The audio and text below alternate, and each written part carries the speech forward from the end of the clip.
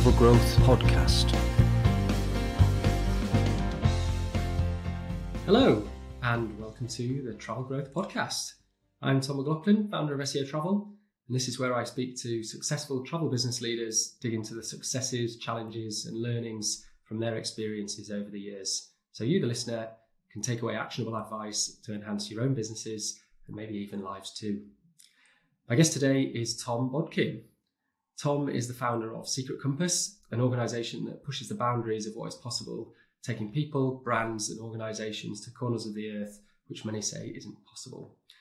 This is a great conversation that I really enjoyed, and there's no doubt that Tom has some fascinating life experience to draw on, which informs how he runs the business.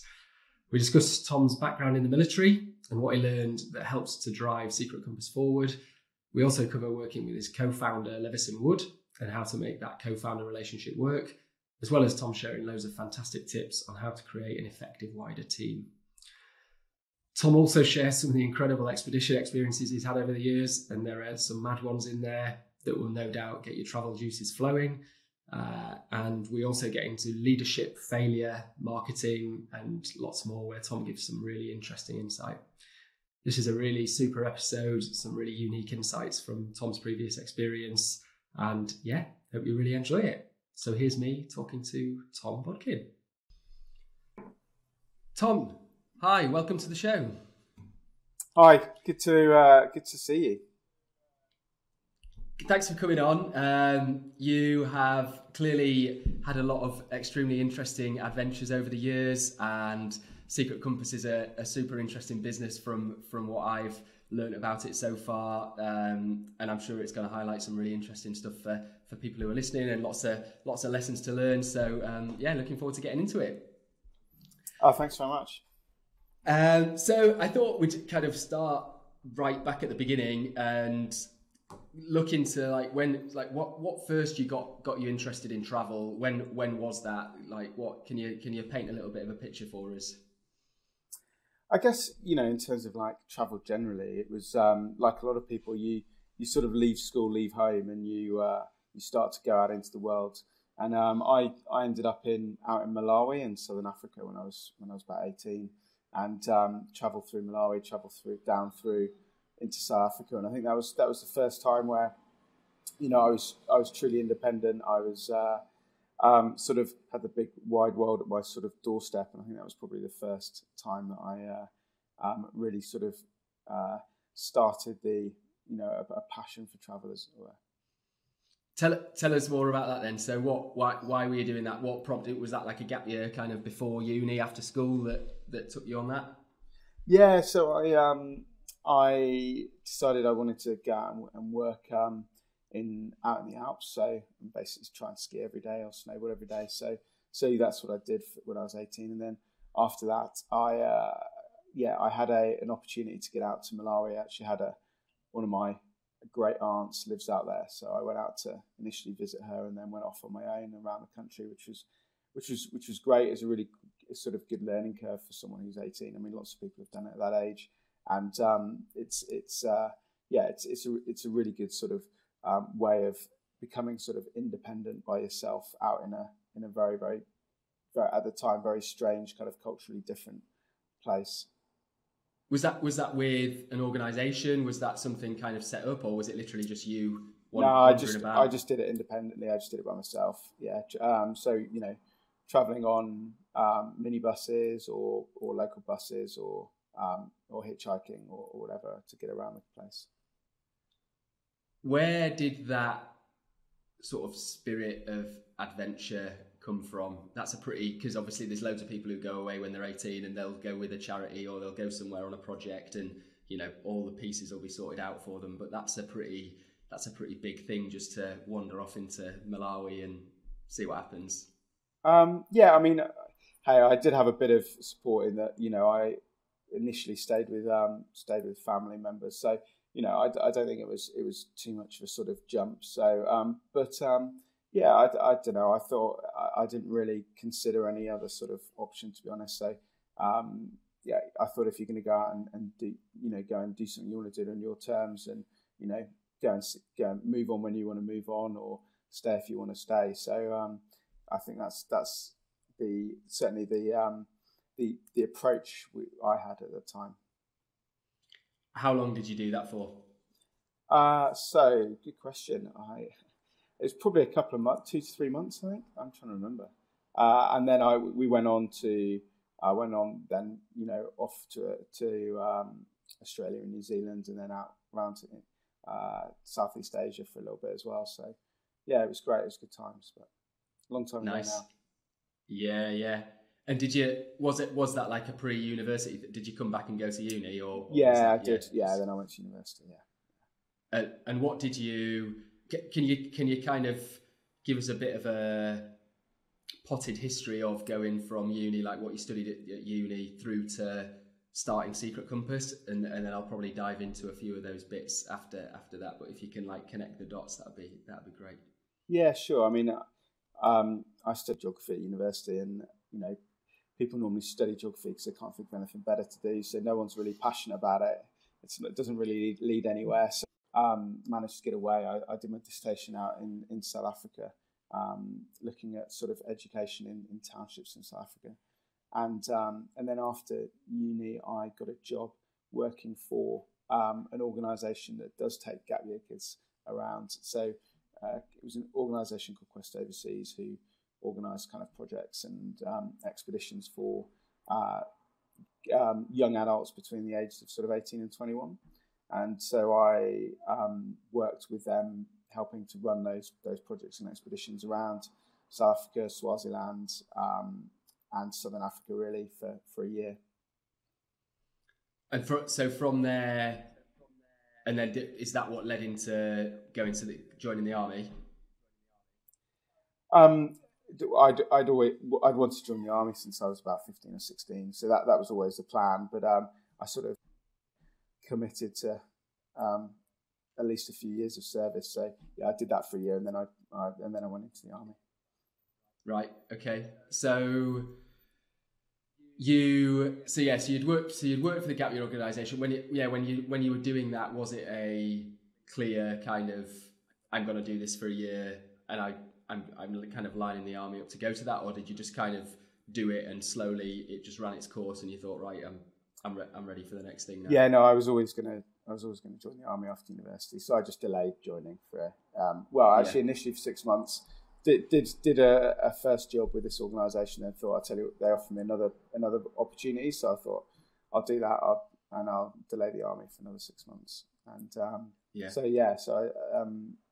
which was great. It was good to get out and run around sort of Southern Africa for a little bit before going in. And what was the motivation? You said you wanted to join the army from when you were 16. What was the motivation for that? Well, I think I knew that I didn't want a sort of desk job or a traditional career. I couldn't imagine going into the city or doing anything, sort of commercial, if that makes sense. So, I liked sort of running around a bit. It sort of thought that there was a nice bit of challenge there as well, which is always kind of appealing. Interesting, varied. Every day is different. So. Yeah, I think that's what appealed to me. Did it turn out how you expected? Did it live up to it? Oh yeah, absolutely, and more, to be honest, because I was there at a very busy time. So yeah, no, it was it definitely lived up to it. There's definitely, most people who join the army join because they've got kind of a sense of adventure, really, and want to go and have a little bit of fun, and it certainly fulfilled that for me. Yeah. Tell us a bit about that period then. How long were you there? What sort of things were you out? I think you're out in Afghanistan and places like that. How did that period in the army look in terms of like what you were doing and where you were going? Yeah, sure. I mean, I joined in sort of 2005, so just after the invasion of Iraq and just before we went into Helmand anyway, into southern Afghanistan, and I joined the parachute regiment, and so I had a very busy sort of 7 years, which was a mixture of training. So I went and did things like jungle warfare instructors course, did a couple of training trips out in Kenya, which was really, really cool, really interesting. Also traveled a little bit, did some training in Malawi, funnily enough, went back to Malawi, bit in Cyprus, and deployed twice. I did 2 tours to Afghanistan. I did one with 3 para in 2008, and then another one with 1 para who in sort of 2009, 9, busy both operationally and in sort of peacetime, as it were. So yeah, full on, really enjoyed it. I was very lucky with the roles that I had and what I got to do. Can you? So our kind of connection initially came through a friend who was with you there, and even when I'm having conversations with him, I'm always trying to delve into like, what is it day to day like with something like that. So you mentioned like obviously you train, there's all those different pockets of you're doing training in different places for certain periods, and then obviously you're there. What about like as being part of the parachute regiment? What's the there's obviously some jumping out of planes going on there and things like that. What can you paint a picture as much as you can, just some of the like nuggets that people might, I don't know, give them a better understanding of what it involves. Yeah, sure. I mean, so when I was in, it was very operationally focused. So we always knew, okay, we're going to be going up to Afghanistan in 18 months or 2, or in a year's time or whatever it might be in the roles that I had. So everything would be sort of focused around that. There'd be a cycle. And so depending on where you are in that cycle. So if you've just come back, there's a bit of, give the guys quite a bit of time off, keep the tempo quite low. And then it kind of builds up again as you get into the operational cycle. So first thing you're looking at doing is building up those individual skills. So it might be driver training, it might be getting the guys trained up on different weapon systems. And then that builds up into training in small teams and then bigger teams. And then finally you have a number of sort of test exercises that you'll do before you then deploy. And that sort of strings itself out over a year and a half, kind of 2-year cycle. And so depending on where you are in that cycle depends sort of what your day-to-day life's like. There's quite a lot of exercises, so going away and exercising, different levels depending on what you're actually training aboard. And then obviously you then deploy. So you then at the end of that sort of period, go and deploy, do 6 months or however long you're doing, and then come back and it starts again. Yeah. So you did you say you were there for sort of 6-7 years doing that in those cycles, and then did you come out of that and go straight into Secret Compass? What was the kind of connection from leaving the army into kind of where we are today? Yes, my last job was an office job, funny enough, in the MOD in London in Whitehall, which is not what I wanted at all. I thought I'd sort of teed myself up to go and do a training job in Brecon in South Wales, and I thought that was in the bag. But I was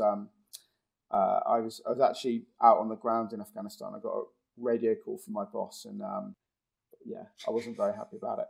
So anyway, but luckily it turned out to work out. I had a great boss at that time. Had a really kind of couple of really good colleagues, and although working in an office in Whitehall wasn't my idea of why I joined the army, it actually meant that I had a bit of time and space to work out kind of what and prepare for leaving the following year. So it actually worked out okay.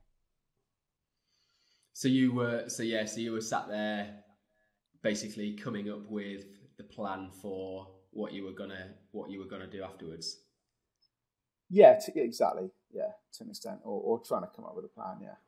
And was that Secret Compass as it is now, or were there kind of steps towards it? No, not at all. Hey, these things evolve pretty quickly. So actually, my initial idea, what I wanted to do was go to Canada and do another ski season and basically go skiing all day. That was kind of the primary aim. And I also wanted to the idea was to build a business that you could operate remotely, which nowadays doesn't seem that difficult.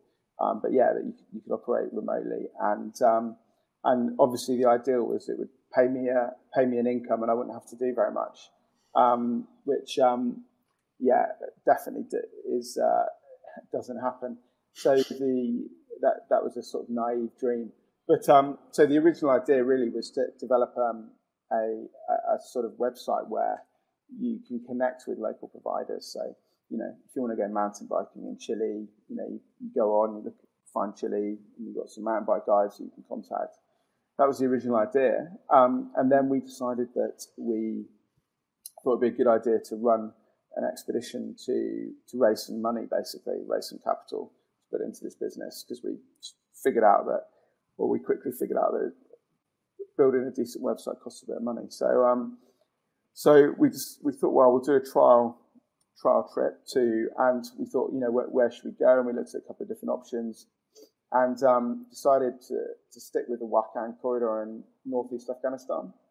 And as the first trip, I mean, a couple of reasons for that. One, both myself and Lev, who I set it up with, were, you know, I'd done a year in Afghanistan. He'd done, you know, 6 months. And, you know, we were interested in going back and seeing a different part of it. We also thought that we had some credibility there, potentially, maybe not, but potentially some credibility around taking people there.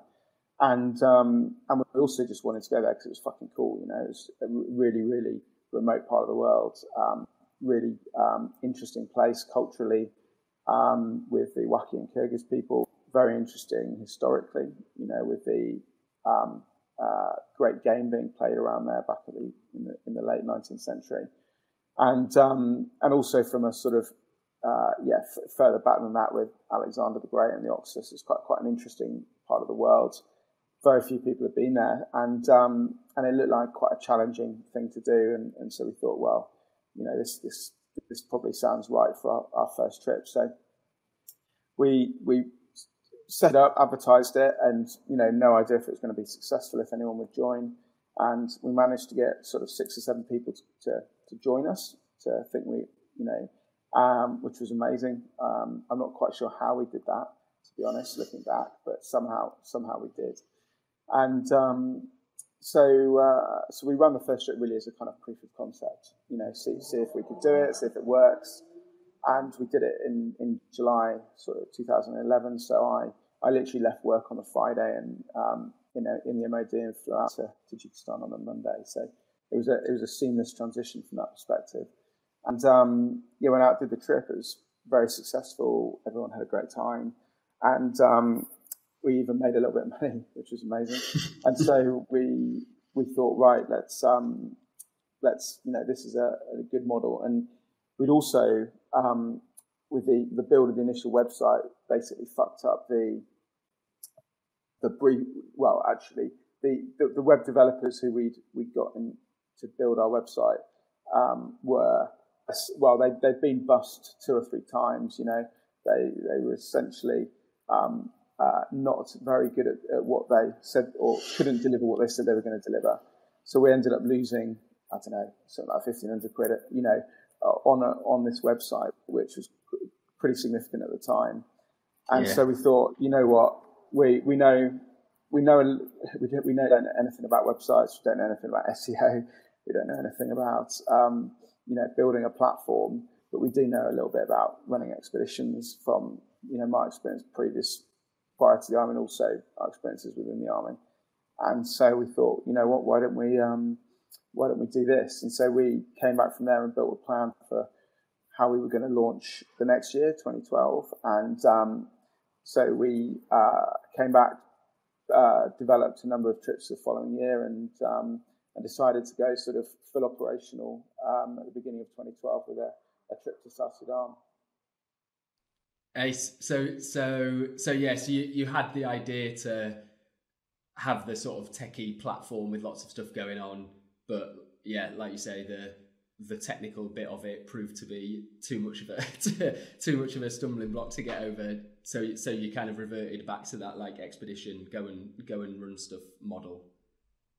Yeah, exactly. I mean, it was kind of, hopefully it's where our strengths lay.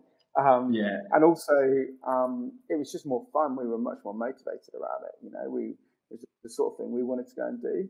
And we had a very quick sort of review of why are we doing this, which I think happens quite a lot when people set businesses up. And you've got to be in it for the right reasons. You've got to be motivated for the right reasons. And obviously, part of our motivation was to create something that gives us an income, but obviously also it was to have a bit of fun, because we weren't really interested in doing something that we didn't enjoy. Yeah. And how does it look now? So that was 2011, 2012. We're getting on for 10 years later. What does the business look like now? How many people in it? What's what's going on with it? Yeah, so in terms of like operationally, it looks very different. We've got sort of 10 of our full-time staff. We've got, but we've sort of transitioned. So we still have an adventure travel business. Obviously, it's pretty quiet at the moment due to COVID, but it still exists. We still run a number of expeditions each year, and we still do sort of more custom-made or bespoke trips for people each year in the adventure travel space. So that's still part of what we do. But we also have quite a large risk management consultancy in the TV and film space. So working with TV crews to look at the trips that they're doing and help them come up with ways of reducing the risk. Help them in the pre-production phase of risk assessments and safe plans, and then provide consultants who can go out with them and help either manage that risk or provide medics who can help support them on the ground. Yeah, cool. So what's that growth been like? Has it been kind of fast over those 9-10 years? Has it been steady away? Any kind of bumps in the road along that journey?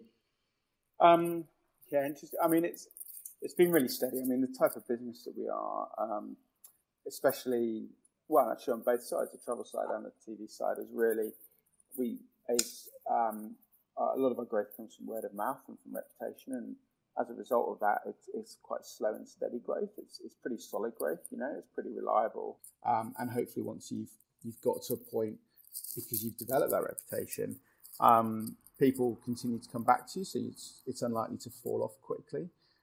Whereas if you're a kind of, a tech business or a fashion business or a bar, you can fall out of favour relatively quickly. Hopefully, once we're built, we're relatively solid. Yeah.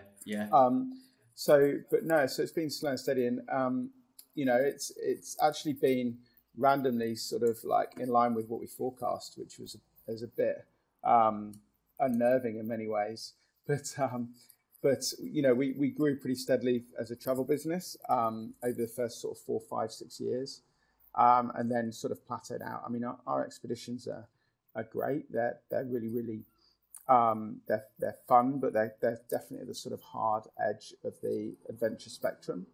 And as a result of that, the market's not huge, and there's only so many people who want to go and do some of the things that we do. So I think that's got a sort of limit in terms of the market on the expedition side. But we've been continually growing through the TV and film business throughout. So that's been great. Nice. You mentioned when we chatted last about the kind of switch into the risk management around COVID and around the pandemic and stuff. And when we talked about it, you said it wasn't like an operational thing, but more like a marketing and salesy type thing. Tell us a bit about that, about how you did that. Was that what was the, like you say, there's obviously within what you were doing, there's not really much change. But what did you do to push that out there and drive that part side of the business? Yeah, sure. I guess there's two elements to that. There's kind of when we first started running TV and film trips back, right at the start. I mean, it basically happened. I think I told you when our second trip to South Sudan, I got a phone call from Lev, who was back in the UK, who'd been approached by a TV company to ask him to come out into South Sudan, and then he flew out 3 or 4 weeks later with a TV crew, and we helped run that trip. And operationally, what we do is very similar. We're taking people to remote places, right? So we need to think about the same things in terms of if we're doing the logistics piece, but also the safety and risk management piece, whether it's a group of what are essentially tourists, or whether it's a film crew, going through the jungle to film, elephant or primates. So it's essentially the same thing operationally. It's just marketed different. And the same is true when COVID came about. So we were actually dealing with COVID back in January. We had a team in China, and then we started looking at it for all the shoots that were going out anyway, because there was a risk of COVID coming in. And then when lockdown hit, we were helping people film during lockdown on a very small scale.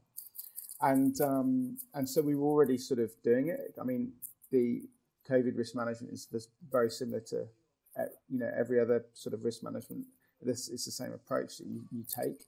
You just got to understand what the hazard is, which is COVID, and then what the kind of key mitigations are. So it felt very natural, and we'd also done it with other diseases like Ebola in the past. So what we did was, although our approach was the same, we developed a specific tool to market, because we saw that obviously COVID risk management on TV productions was going to be something that was going to be very important to get people back to work, and so we changed our marketing. We set up a specific website around it, and we also put together an online training package for COVID, which has been really successful. Right. And those two things really helped cement us as having a reputation for COVID risk management in the TV space. Yeah, super. You've mentioned Lev a couple of times. So this is Lev Wood, who people probably know by now. Is like went and walked the Nile and has done a lot of TV stuff. Tell us a bit about the co-founder experience. So I started the business on my own, and I run it with my wife, but it's quite a sort of separate thing. There's we've got our own. I think we need to hear about your co-founder experience. But how did you go? Did that just happen naturally when you kind of rolled into it? Did you have specific things you agreed on that one of you would handle one thing, one of you handled the other? Yeah. How did that work? Yeah, so I mean, I set up with Lev back in 2011, and he was around until he went and walked the Nile in sort of 2013, I think, off the top of my head. So we worked together for a couple of years on the business before he went off and did the Nile and the subsequent walking trip. So but it's quite a long time now, so I need to refresh my memory. But yeah, I mean, I think having a co-founder is really, really incredibly useful in many ways. It enables you to obviously split the workload. It enables you to motivate each other. When one person's kind of got a little bit of a downward, or has a bit of negativity, the other person can bring them up. And also you bring different skills and different perspectives, which is really useful. And I think it's really healthy actually to disagree on things, because it shows that you're challenging each other, and the last thing you want is to both have the same sort of thought process towards stuff, because you'll end up both making the same mistakes. So yeah, I mean, I think we had a really positive relationship in terms of our approach. We definitely thought about things differently, which I think was very healthy. And yeah, in terms of roles, I took on more of an operational role, and Lev took on a more of a kind of marketing and comms role. But yeah, I think certainly in the early days, having a co-founder is really important. Obviously, they need to be the right person, and I think the key thing really is you need to be aligned on your aims of what you want to get out of the business, and why you're doing it in the first place. I think if you're aligned on the bigger picture, on the bigger picture aims in terms of like why you're in it, what your motivations are, then that's the key thing. If you're not aligned on that, then it may cause issues in terms of where you're going to go. And So I think that's the key thing. Is just alignment on aims and alignment on the what you want to achieve. Disagreement on how you then go about to achieve it is probably a good thing. Yeah. And when it got to the point where obviously the Nile stuff came about, how did that pan out? How did that feel? Because I guess that must be a hard thing when you've started this thing with someone and been doing it for a couple of years, and it sounds like it's going well, and then it's just like, guys, he's off. Well, yes and no. I mean, like it wasn't a massive issue. I mean, you've got to be pretty grown up about these things, and talking about aims and alignment. Lev's kind of life aims had evolved and changed over those couple of years, and he wanted to do something slightly different, which is fine. People motivations change, so that wasn't an issue.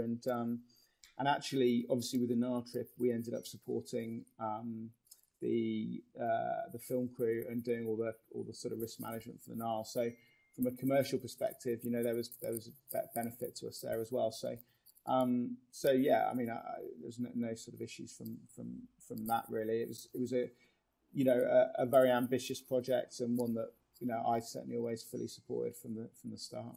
Yeah.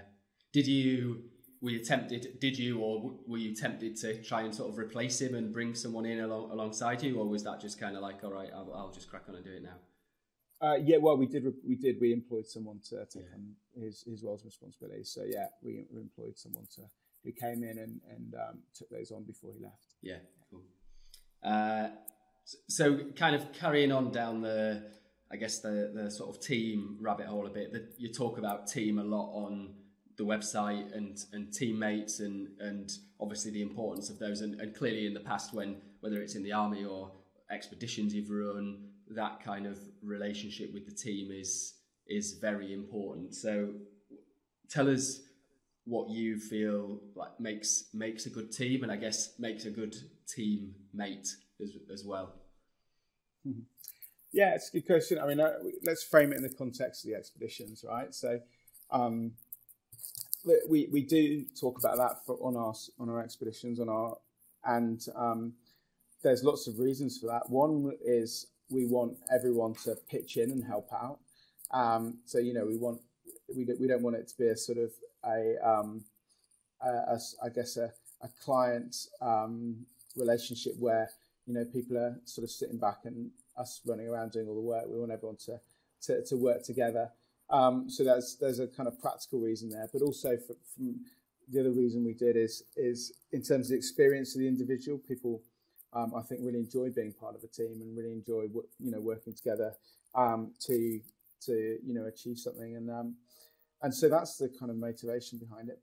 But in terms of like how does it work practically, I think the first thing you need to do is everyone needs to be aligned around an aim and a goal. And on an expedition, that's really simple, right? Because each expedition needs to have a purpose. It needs to have an aim. You need to, when you set out on day one, know what you're trying to achieve. Otherwise, you're walking aimlessly through the jungle. So having that sort of group goal is quite easy to create and quite easy to align people around on an expedition. Obviously, everyone's motivations are different for being there, and so understanding what people's motivations are is really important, and that can come out through discussions, people talking about why they're there and what they want to achieve and what they want to get out of it. And I think that's important for everyone to understand.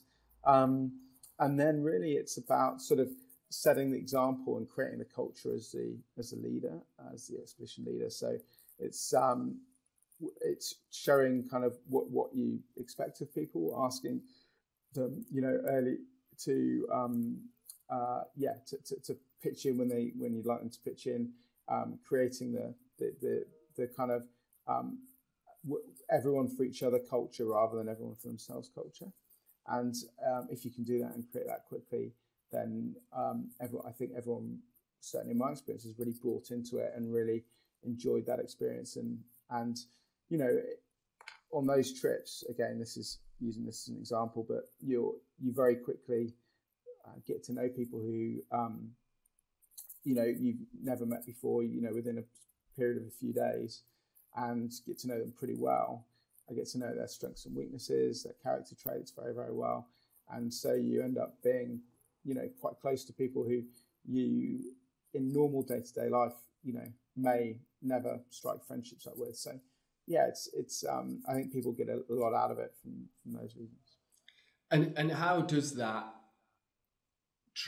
always translate successfully in, like you say, with the expeditions you're running with, consumers off the street who've signed up for a trip? I assume a lot of the time those people are just kind of landing in the place that you're running the expedition, and that's the first time everyone's met. Totally, yeah. How do you sort of bridge that gap for people who you don't know who they are and you don't know what their makeup is and if they're necessarily kind of built for that kind of thing? Well, yeah, I mean, I think these things are quite self-selecting in terms of people who turn up are normally sort of capable and up for it, and also, we're creating things that are suitable for just the ordinary active person. You don't need to be superhuman at all. So we rarely have problems with that. But I think in terms of kind of, how do you bring them together? Luckily, the circumstances bring them together. They're there for the same reason. They all want to do the trip. They've all sort of flown in, and they've all got a similar, just by the nature of them being there, have got a similar outlook in life. And so that's the kind of common denominator that transcends, nationality, culture, profession, etc. So it's very quick that people sort of start learning about themselves and about each other, and start, bonding and working together as a team. Yeah. How have you applied what you've learned in terms of the team from the expedition and the army stuff to the sort of boring, sedentary office world of running the business? Are there things that you can take there where you can map them onto that different environment? Yeah, I think so. I mean, it is obviously a very different environment, I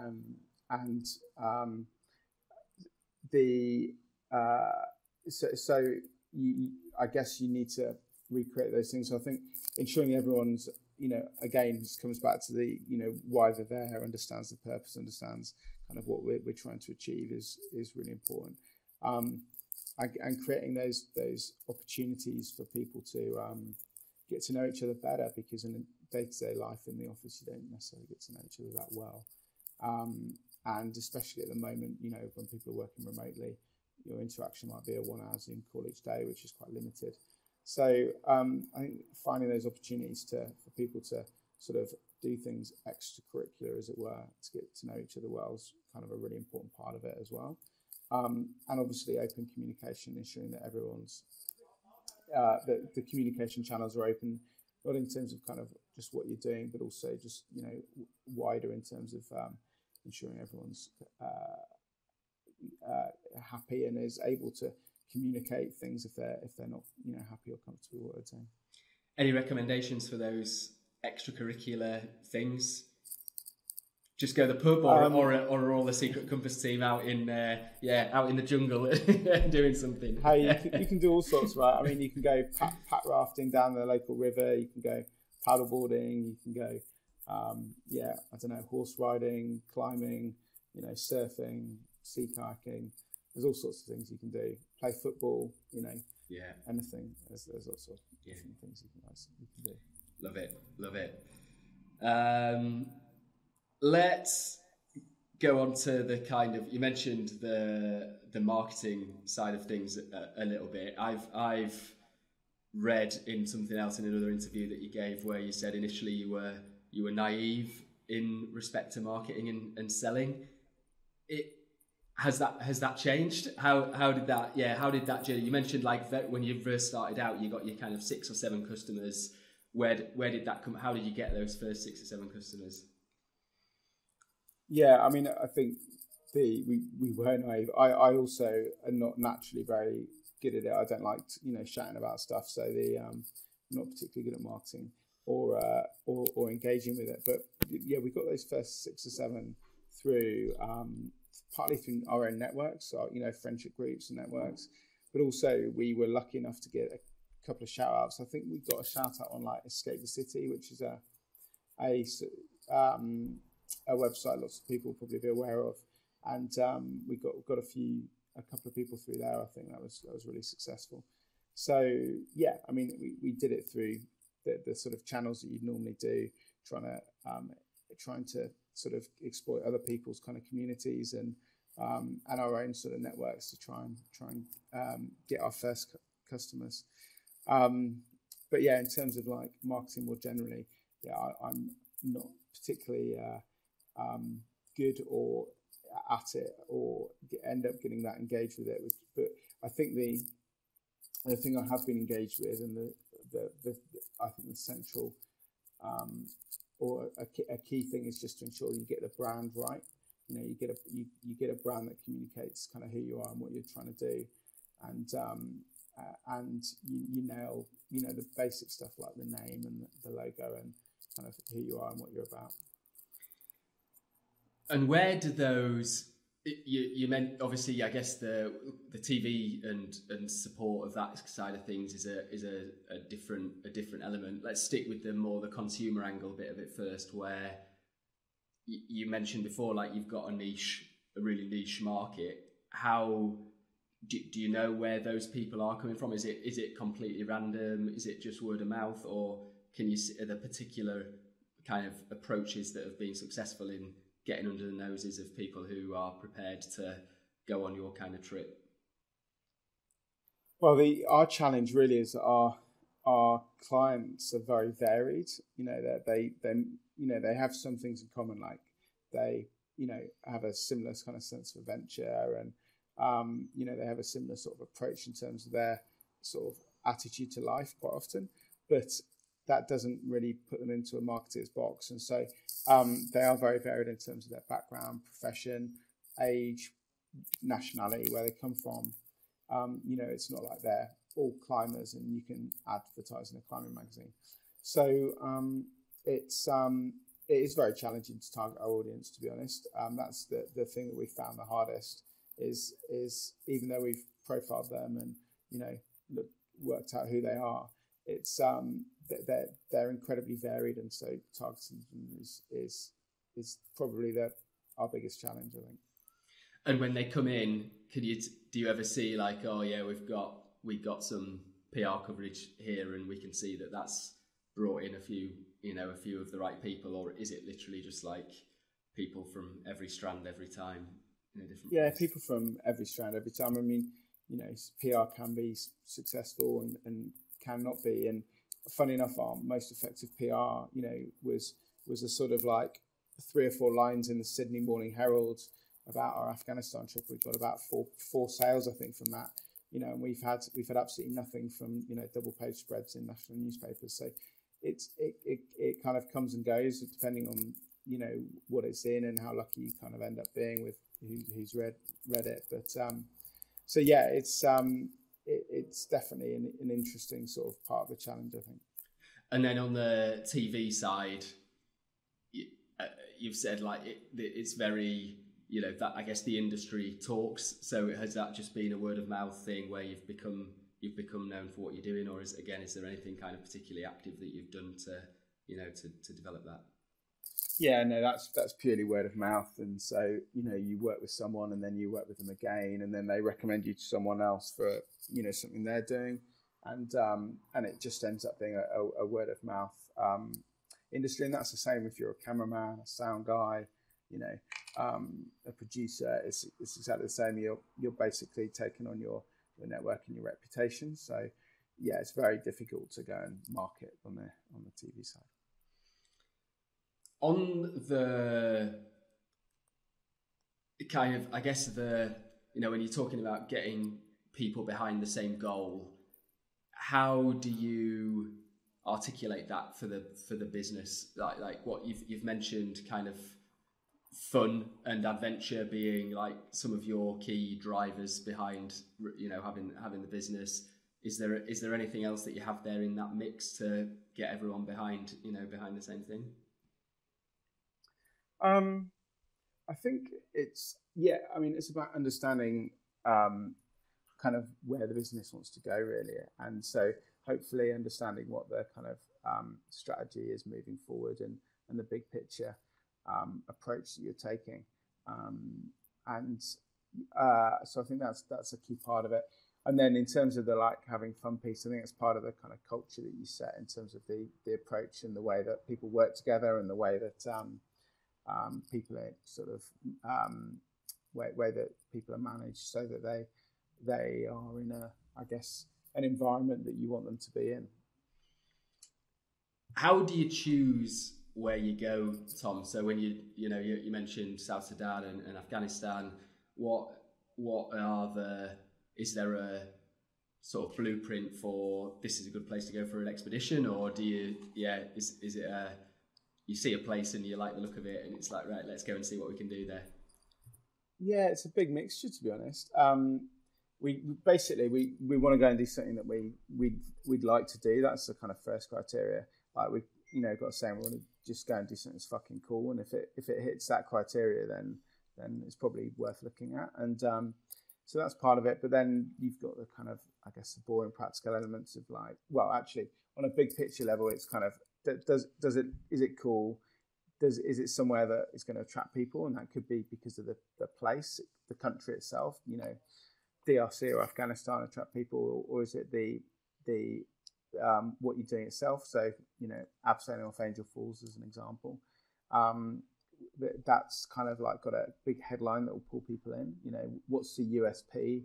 So and also whether or not it's got a clearly defined sort of purpose to it. So rather than just wandering around the jungle, is it we're going to go from here to here? Are we going to get to the top of this? Are we going to descend this river? What's our actual purpose? Why are we going there? What's the point of it? And so if you get the narrative right, and the place and the country and the activity, and they all come together, then that's what we're looking for. So it's not kind of one criteria really. It's do all the different elements of it add up and stack up to being something that we'd like to do. And I guess you must work with a lot of people kind of on the ground, like local partners with this kind of thing, given the kind of places that you're going to. How easy is that to do? Like, is there a lot of bureaucracy that comes into that? Lots of red tape, kind of, yeah. I can imagine that being a challenge to set some of these things up. Yeah, it totally depends where you are and where you're going, and but we do have relationships obviously with people everywhere we go, and the strength of those relationships and what they do depends on where we are and what we're doing and their capabilities. So in some places we do a lot of the work, and the local team might just be translating or helping us out as in terms of very, very local kind of guiding element, or they might just be doing a little bit of local logistics. So it really depends on where we go and what we do. But yeah, part of the planning is the bureaucracy piece. That can always be overcome. You just need to understand who you need to speak to and how you need to speak to people, or what you need to do and how you need to make things happen. Have you got any examples of the biggest challenges you've faced with I guess with the business? We'll maybe take that on a bigger scale in terms of your whole experience in the build-up, but within the business itself, any particular stories about things you've had to get around?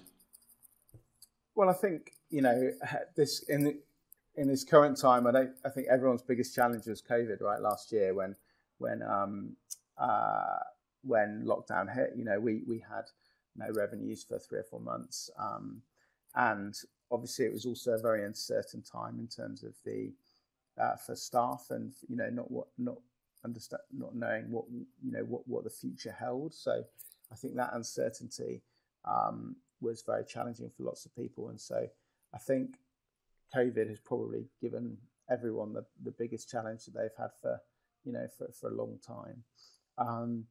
and certainly that was no exception for us. We had the first few initial months was quite challenging in terms of understanding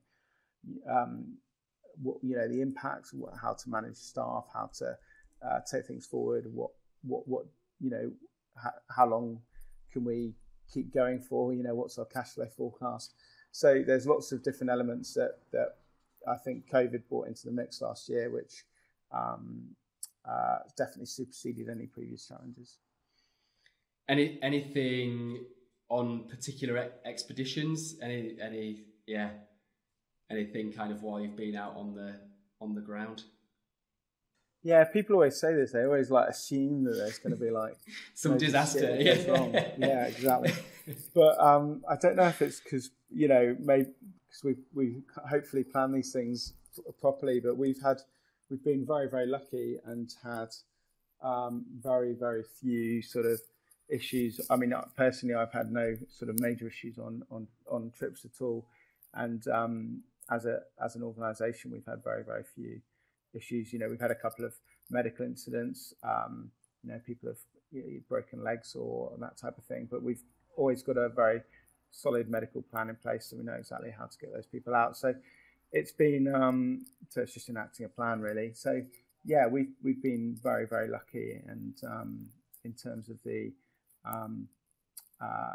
challenges, I think I'm just racking my brains for something. I mean, we did have one that sort of pops up when we ran a trip to Socotra, probably 7 or 8 years ago now, and that was in order to get into Socotra. Socotra's an island off Somalia and off Yemen. Stunning place. It's known as the sort of Galapagos of the Indian Ocean. And the guys were flying from Dubai through, so they touched down in mainland Yemen. Some people get on, some people get off, and then they fly to Socotra. And when they touched down in Yemen, they were, instead of staying on the plane, they were asked to get off the plane and then overnight before they then went on to Socotra. And I think the plane was then going on to Sana'a. I'm trying to remember off the top of my head.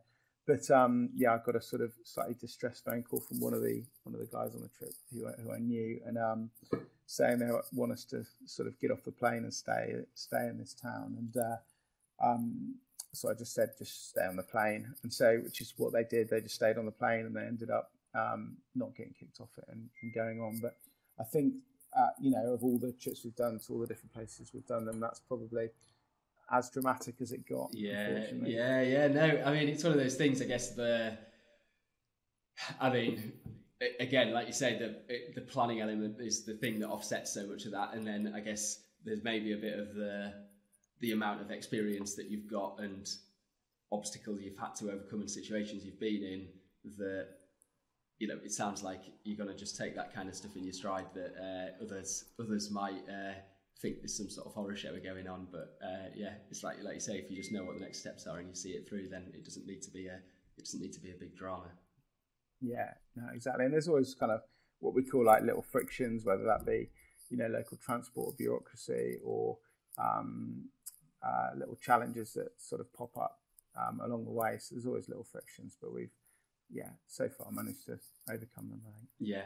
How do you find the business challenges versus the more like expedition or stuff you had with the army? Like how do those things compare? Is it a like for like? It's just what comes up, plan for it, and enact the plan, or is there stuff where I don't know, almost it's a bit more uncomfortable when you're sort of sat and you're I don't know, this random business stuff of random people who you can't predict what they're going to do?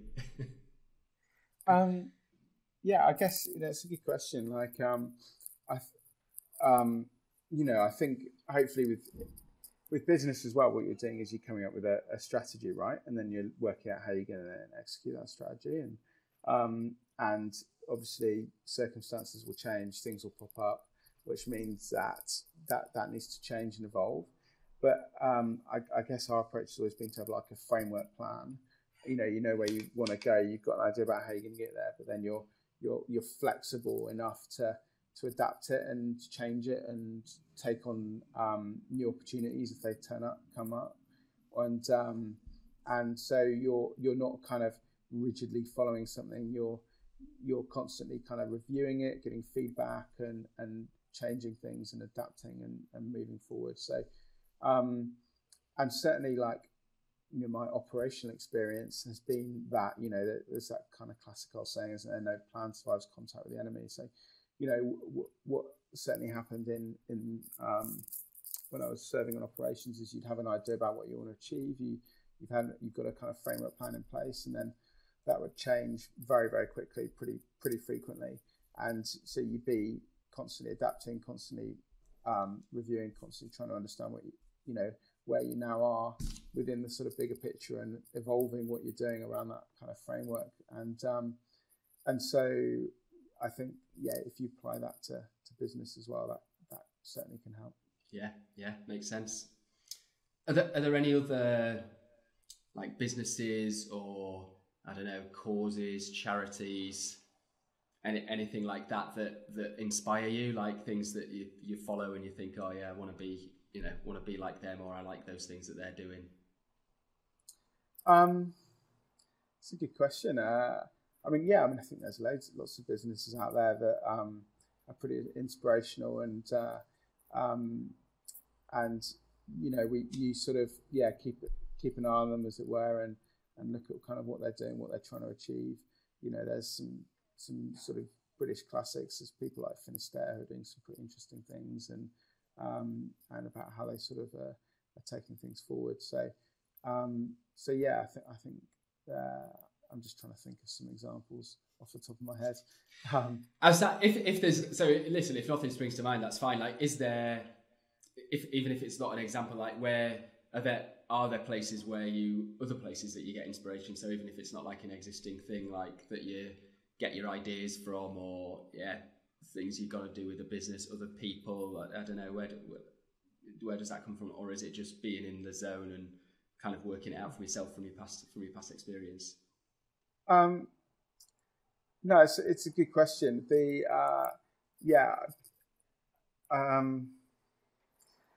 I think, to be honest, you find inspiration from lots of different places, don't you? You find inspiration from books you read, from media you consume, from TV, from talking to friends and colleagues, and everyone gives you get lots of little things from lots of different sources. So I think that's kind of where I'm at, rather than having this sort of like single idol or hero, or that we'd like to sort of emulate and follow. I think there's some things you look at a company, you think, oh wow, their branding's amazing, like, I love what they've done there, their website's great. You look at others and you think, actually, what they're doing with their product's amazing. They're really thinking forward. Others you look at and you think, okay, how they're managing their team's really impressive. So I think there's lots of like different things that you can pull from different places, and I think that's kind of more the approach that we take. Any particular books? I knew you were going to ask that. I'm so shit at, I don't even remember the name of the book I'm reading at the moment. It's like movies, If you ask me to name a movie, I'm like, watched it, it's gone. Yeah, exactly. So what about your like personal qualities? Do you think are there particular like personal qualities that you've got that have contributed to your success, whether that be through the army, or whether that be in running the business? There's a stat out there about how I think it's like 80% of businesses fail in the first 5 years, and then another crazy high percentage of the remaining 20% then fail before 10 years. So you're coming up to this, if not, well, maybe you've celebrated 10 years already if it was 2011. So what you've done extremely well to get to that point. So what would you say you've got that has like contributed to that? Well, I'd be interested into like digging deeper. I've heard that stat a bit, and I'd be interested in digging deeper into that, because I think that's quite a negative stat to throw about. And because, you then, when you're starting a business, you hear that and it's pretty intimidating. You think, oh, 90%, 80% of business fail or whatever. You think, fuck, shit, am I going to be okay?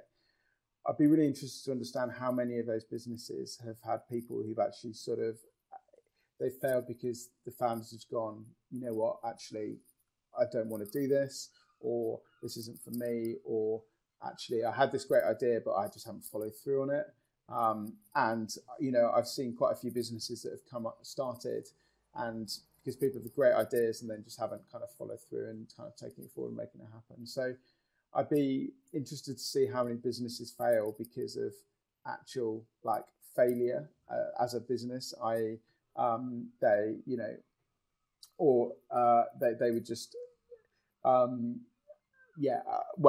say I'd be interested to see how many businesses that had at least a kind of relatively solid plan and idea, and a relatively competent management team then went on to fail, because I reckon that stat would be a lot lower. And so I don't think we've done anything extraordinary at all. I think we've just kind of cracked on with it and kept going, and okay, of course, there's a couple of times where you are on a bit of an emotional roller coaster, particularly early on, and you're worried because of, you don't know if there's going to be money coming in, you don't know what's going to be around, what's going to happen next month. And it can be quite easy to kind of walk away from it, those situations. So, I think it'd be quite interesting to see how many businesses fail that are actually sort of relatively decent idea and relatively competent people running them. I think you're right on the money. It's when it is a small business, if it is just like a person deciding I'm going to start a business, like obviously so much rests on that person's shoulders, and sort of tying it back into that like qualities, like perseverance being a pretty important one, where like people like the idea of I'm going to go and start a business, but they just don't have the sort of enough desire, if you like, to keep going when there's some bumps there, or again, sort of talking on the planning thing, like they do just sort of dive in head first and chuck everything at the wall, and it's all gone before they even had a chance to get the momentum. So like the idea might have been great, but it's not necessarily the right person. But it sounds, it certainly sounds, some of the things you've mentioned already, like that planning element to it clearly is a big part in getting you to where you are, because you've had some sort of strategic foresight as to where you're going with it. And again, like I guess the perseverance thing, you wouldn't have done what you've done in your life with all your other stuff if there wasn't an element of perseverance and kind of being happy to step into the unknown and kind of ride that wave. There's so many people who I guess like the glamorous idea of, well, I guess it's kind of into what you were saying of the I want to go skiing and like be get some income and just go and do what I want to do. And I know that as well from my own experiences. Like the thing that appealed to me was the freedom of it, and then the more that time goes on, you maybe get to a point where you're less free than you have been when you're sat in a job, because there's just too much to do and you're a bit trapped in that sense. Can't walk away from it. No, there's definitely that, and I think it's certainly not for everyone, and you have to definitely kind of like with anything that's challenging, you've got to have the motivation to do it, and if you haven't got the motivation, there's no point starting. So I think that's the first point is, are you motivated to do this? Do you want to do this? And if it is, then when things get tough, and or when your confidence dives, you can kind of crack on through that and come out the other side. What is your take on failure? Like, how do you view failure?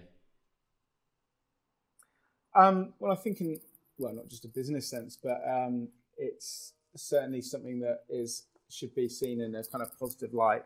And I think that's definitely, when we're talking about business anyway, something the Americans do, much better than we do. They're quite happy for businesses to kind of fail and go under, and then start again, and people see that in a positive light and see it as a much more sort of crack on, do something different, try again. Whereas I think in the UK, business failure has a very negative stigma associated with it that isn't that healthy. And so yeah, I think we can learn from our American cousins on that. Yeah, absolutely. You in one of your other interviews that I was reading, you were talking about the just take an idea and get on with it, like go and do it, take the initial step. That's something I've heard quite a lot from other people, like when I've been speaking to them on the podcast here, or when listening to other people talk. Is that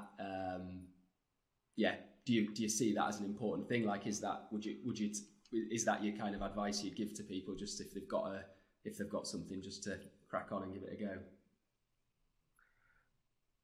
I think it's definitely, I think the hardest thing is to take that initial step, right? So, if you decided this is for you and you want to do it, then just do it, just crack on and do it. And before you realise, a year will have gone by, opportunities will have opened up, and you'll be in a completely different place. So, you don't know unless you do it. So rather than hanging around sort of thinking about it and analysing it too deep, I think it's worth just cracking on and seeing what happens. Yeah.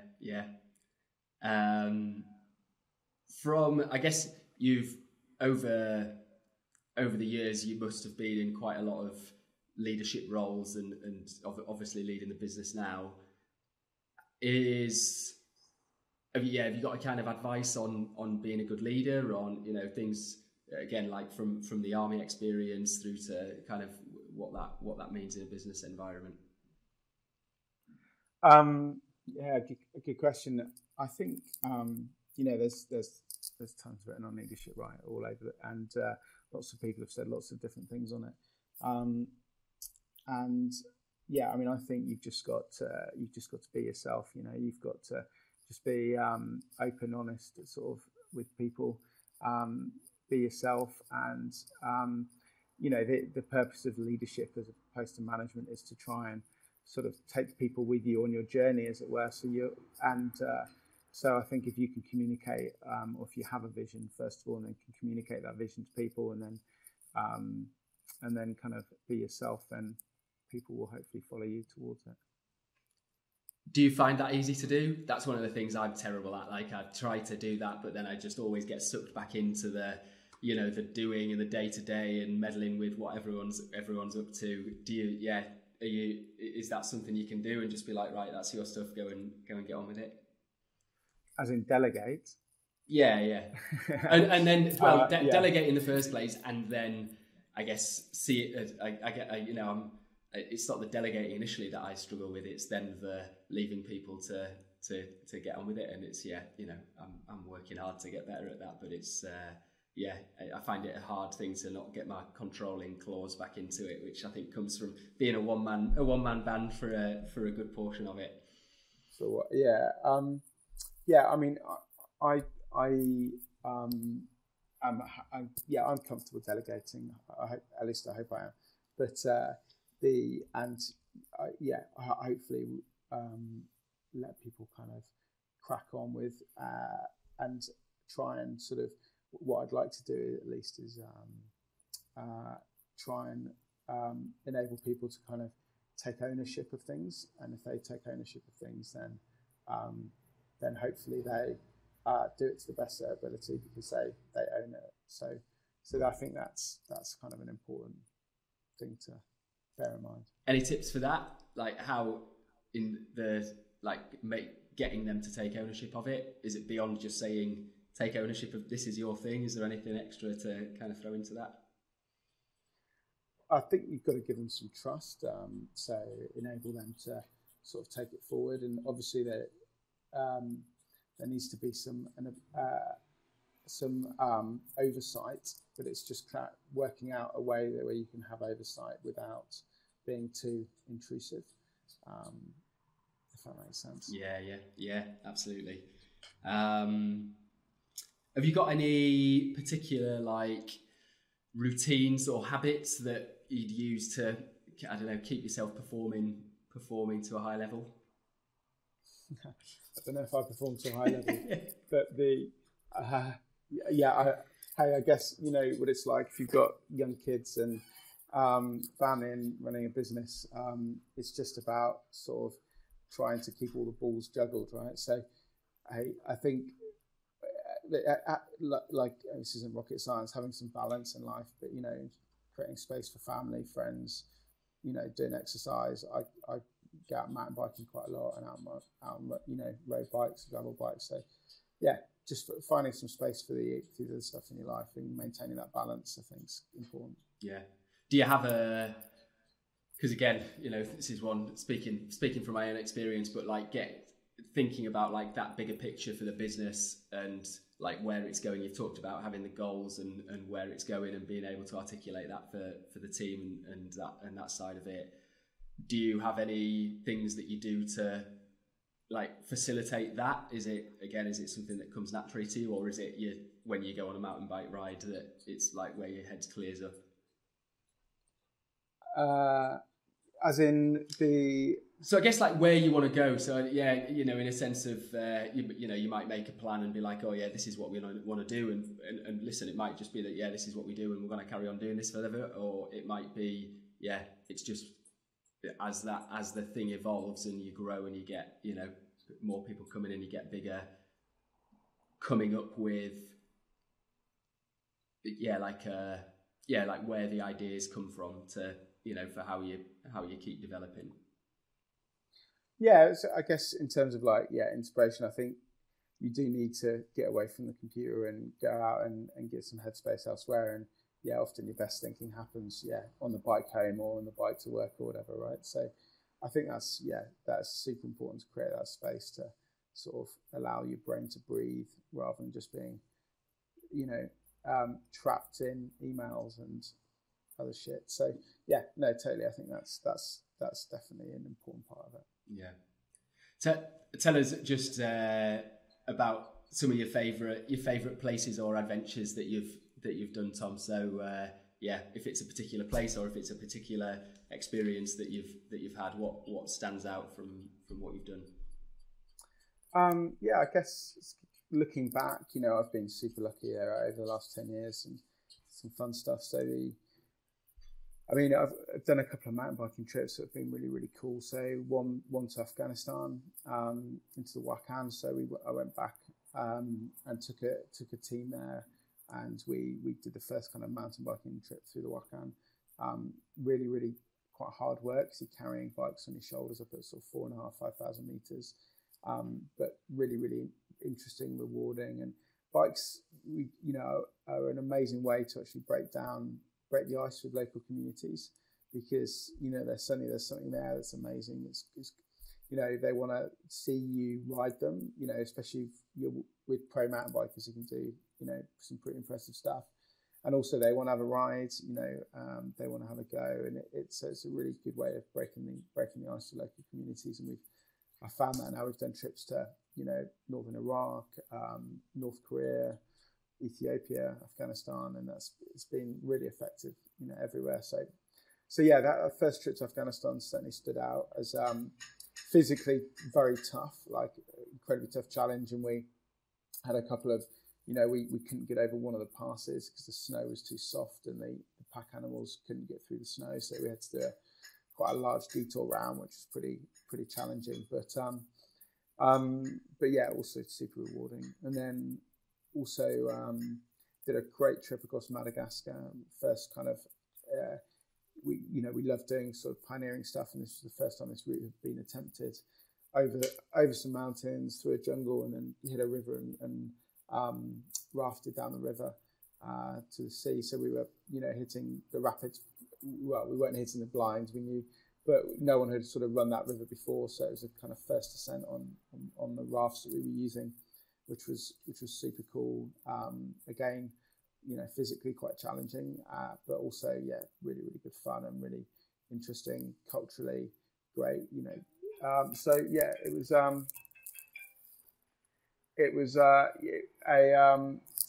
been quite lucky in terms of what I've been able to do. Yeah. What advice would you give to someone who is thinking of starting a business? Is it that just kind of take your idea and run with it? Is there anything else you'd throw in there as someone who's sat thinking that they're considering starting a business in travel in some shape or form? Yeah, I think it's totally is kind of. I'd always encourage people to go for it. I think the first one is just assess your motivations. Make sure you've got the right motivations, but buckle in for the ride and go for it. Ace. And what is the plan for Secret Compass? Where do you see it going? Is there anything on the horizon for the next 5 years, another 10 years down the line? Yeah, well, we've evolved a little bit and we've developed a new media brand, Base. So we've launched Base magazine about 2 years ago now, which is super exciting. And so we're really excited about where we can take Base as a content distributor, through our magazine, through our online portal, and also through content production through Base Films. So I think that's where we're going to focus our effort over the next few years, and look at how we can develop a venture in a slightly different way. Yeah. Hey, sounds good. Anything else before we finish? Anything else you'd like to share? Anything else like that, just to do with the business? Any final comments? No, I think that's it. I think I guess if this is aimed at people who are talking about business or looking at business, I think it's a great journey. There's always new challenges every day. There's always new things cropping up. It's certainly sort of all consuming, but it's also can be super fun. Cool. Where can we find you, Tom? What's the URL of the website? Anywhere, social media, handles you wanna shout out? Yeah, so we're just secretcompass.com and base-mag.com. Amazing. Good stuff. Thanks, Tom. Appreciate you coming on. It's been great to talk to you. Speak to you soon. You too. Thanks, Sam. Bye. And there we have it. I hope you enjoyed that episode and you've scribbled down lots of the tips that Tom shared there, which I've no doubt will help any organisation make progress. If you go to secretcompass.com for more information, you'll find links to the various social channels and to follow Secret Compass and Tom in a bit more detail. Also check out base-mag.com, which shares some unbelievable stories that Tom mentioned. So some cool stuff from the adventure space there, such as a one-eyed 80-year-old woman who does a 600-mile journey on horseback every year and has done since 1971. And if that doesn't float your boat, I don't know what will. You can also go to seotravel.co.uk/Tom-Bodkin. That's TOM-BODKIN for all the show notes and the links to the things that Tom and I mentioned there. You can also watch the video of the conversation there, or visit seotravel.co.uk/podcast, and you can find the other episodes that we've recorded so far where there's lots of other insight too. If you're a travel company looking for marketing support from people who really care about your progress, then please do get in touch at seotravel.co.uk and we'd love to hear from you. You can also read about our 100% project there, which outlines how we give all the profit we make to educational charities, both at home and around the world. We'd love your support in spreading the word so we can help those charities as much as we possibly can. If you enjoyed the show, it would be fantastic if you could review us on iTunes and share what your favourite bits were there. Subscribe to it. It'd be amazing if you could share it with at least one person you know who you think could benefit from the insight that Tom shared with us then. If you haven't already, give our other episodes a listen. We've had some incredible stories from our guests so far, and we've got more great people coming up as well, so stay tuned for future episodes. And if you do subscribe, then you'll be the first to get notified when we do release new episodes and be one step ahead of the game. Otherwise, thanks so much for listening. We've loved having you. Hope you enjoyed it. And until next time, happy travels.